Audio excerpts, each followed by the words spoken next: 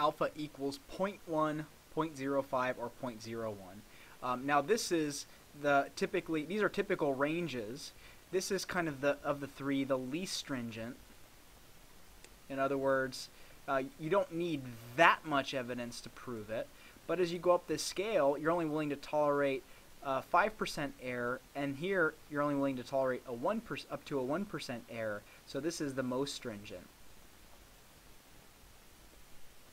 So let's consider an example where it's really important to number one. It really depends on the context. If you're looking at a place where you're talking about medications, you probably don't want to make an error, because if you conclude that the medication is more effective than you state it is, or than it really is, then you might end up hurting a lot of people, and you may not be able to tolerate a large error rate. Versus if you're looking at a survey, and the survey doesn't have gigantic impacts or potential impacts, then you may be satisfied with just a 10% error rate.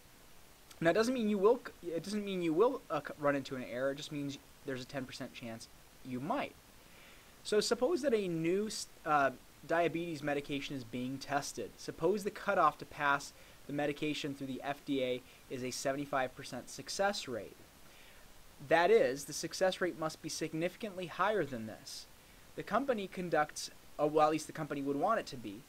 The company conducts a clinical trial and finds that 9 out of the 10 patients had a successful outcome. Since the study process is very costly, no more patients can be tested. Okay, so that tells us that pi is assumed to be 0.75. We have 9 out of 10 successes in our sample trial. The first thing we'll do is state the competing null and alternative hypotheses for the company study. So this means that pi is equal to 0.75, and we have 9 out of 10 successes in the study, or in the trial. So in this case, our null hypothesis is going to be, well, that it's equal to 0.75, in which case the medication won't be approved. In the alternative hypothesis, we need it to be greater than 0.75. And we'll only be able to conclude that it's greater than 0.75 if our sample is sufficiently high enough. So our population is all diabetes patients, and our sample is going to be the 10 diabetes patients. Now, as discussed earlier, we don't want to conclude reject the null hypothesis if the evidence is not strong enough. So we're probably going to see a little bit of variability. 9 out of 10, hey, that seems great, but is that high enough to conclude that the null hypothesis is false? Okay, now the power of this test isn't going to be incredibly large because our sample is so small.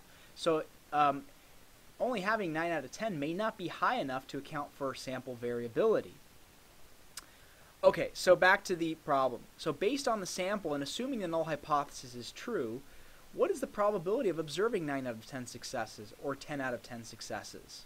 What about 9 or more successes? Well, there are two ways we can address this. Per the calculator video, we could actually look at